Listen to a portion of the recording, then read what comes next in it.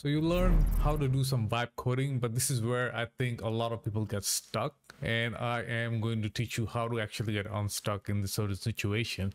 It's debugging. So when you try to build some application using Cursor or any other AI tools, you spend a lot of time trying to debug what's wrong with the code, but you don't know where to start.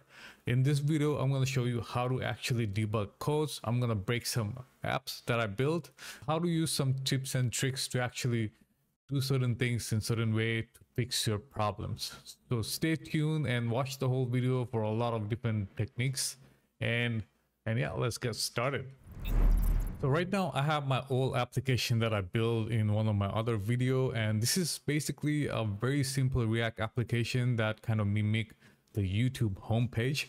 And in order to start this application, I have to do is npm run dev, and I'm going to show you what it kind of looked like right now. So this is what it's looking like in the application. It's very similar to YouTube, and you can see it have nice effect here as well. Everything kind of like clickable, and it's pretty good.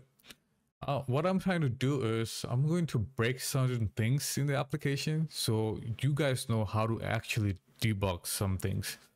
So for example, this requires certain properties like a prop. In order to view this, cars in here. So what I'm going to do is actually delete this, and let's say my application breaks, for example. So I refresh this and I go back. Here's the application is not working. So the first thing you want to do is whenever you do some kind of an AI prompt and you build some app, but sometime the application breaks, I want to show you exactly what step to take in order to debug certain things and how to talk to the AI models to make sure you untangle from the error. The first thing first, I don't know what is happening. What I'm gonna do is go to the inspect on my Chrome. If you're using a different browser, you're gonna have an inspect as well. So in here, you can see that where the error is coming from. It says the video is not defined. So it's looking for something like this and in the video card. So what I can do is I have some information and I want to fix that. So what I can do is I can go to my video card. So on the console log is saying this is where the problem is. So I can go to Cursor and tell there is an error in this page. So what I can do is I can highlight the whole thing, the whole Control Alt. It's gonna highlight the whole page, and I can add a chat to it. Add to chat. If I do that, that line is gonna be added. So from one line to 51 is going to be added to my Cursor context AI prompt. So I can now tell this page or this video card have some issues. Can you check and fix any issues? Press enter. So it looked like it actually found the issue, and I think it's gonna add the video on the prompt here. So it did. So it's gonna tell you it's going to analyze everything, and then it found something on the video card.jsx, which is it need the video prop in here, and it just it's missing that, so it's added that in. So it can tell it's gonna go over and give you all the explanation to change the component definition to this. And that was the fix. So after the fix, I can do a few things. I can actually accept just the line that change. So they changed just one line in here, which is just added this back in. So I can just accept this change, just one line, or I can accept the whole file change, or I can accept all in here. Since it's just the one line change, I can actually do this, save this, and go back to my application, and you see it's working fine. So that's one way to debug things, kind of. If you have some issues, you can use that to fix your problem. I want to go over a couple more. So let's see what else can I find. So here I'm gonna get rid of this grid, right? And now it look kind of weird, very weird. So sometimes if you generate an application, it's not going to look like this. or look exactly how we want.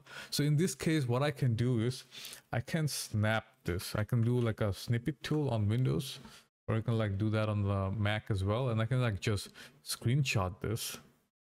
And what I can do is go back to cursor and add the image in here.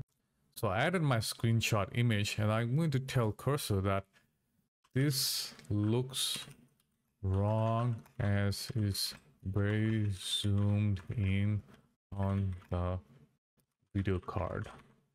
Can you make the video card into grid of 4 cards? So what I'm telling is make a grid of 4 cards in a row, right? So press enter and see what it does. Like I just told them in English this is what to do, and see what it does.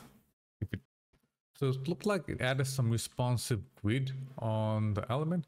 I can see what file it changed. It changed 2 files. One is the video card file, so I don't know what it added in here.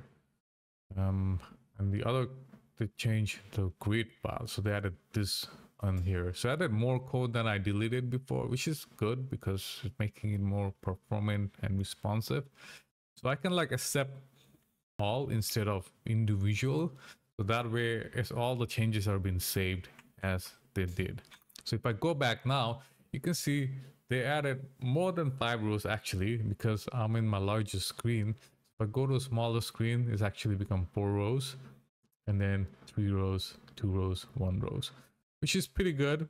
I mean, I kind of like it how they made the changes. It's more responsive now. So this is one way to go about and change your styling errors. So you do is you add a snapshot on the context. If you add this in here, it's the same thing, and that's how to do it. Now I also want to show you a couple other things like debugging this. So if you see these icons are pretty small, so what I can do is I can do and a snapshot, this over here. This snapshot is for the icon. So if I expand and close the icon, if I'm on the close option, the icons are a little smaller. So let's see how to actually fix this. So I'm going to add that snapshot. When I close the nav bar, icons becomes smaller. Can you make it a little large icon? Let's see what it does. So it looked like made some changes. I can actually go to my website and see the icon is bigger now, which is pretty cool. So they did exactly what I wanted, and it's nice. It added a scroll, but you know, we can like add more changes to it to remove the scroll here, but that's pretty cool. The icon was increased and I'm happy with it. So that's one way to do it. Again, 2 different file changes, so I want to accept all instead of individually, and it's going to be accepted there as well. So you see how if you provide the images, it kind of know exactly where to look for, what to change and things like that. Now another debugging technique I want to show you guys is, let's say if you're looking for this input, you want to fix some things in here or add some effect.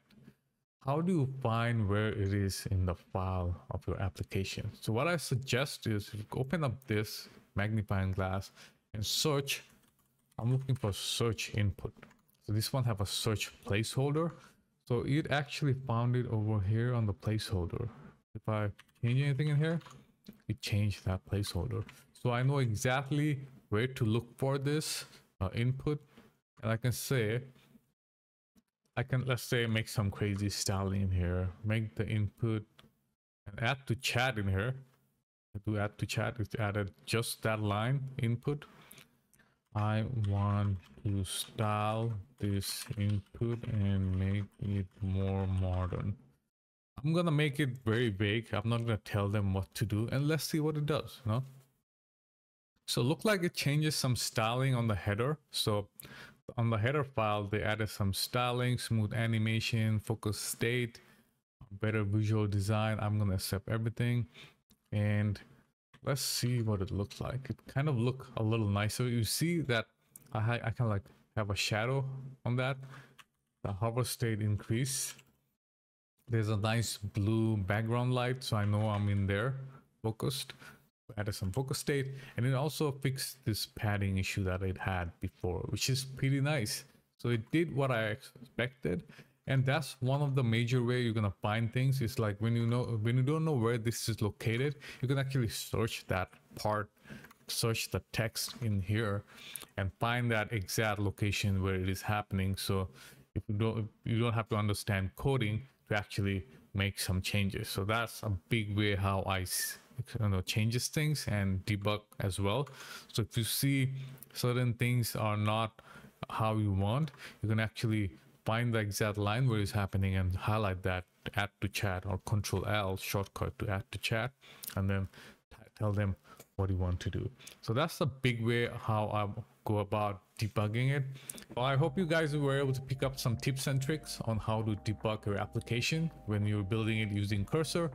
I have a few more videos, check them out. Make sure you like, comment, and subscribe, and check out the free guide that I have linked down below, and also check out this video as well. See you on the next one.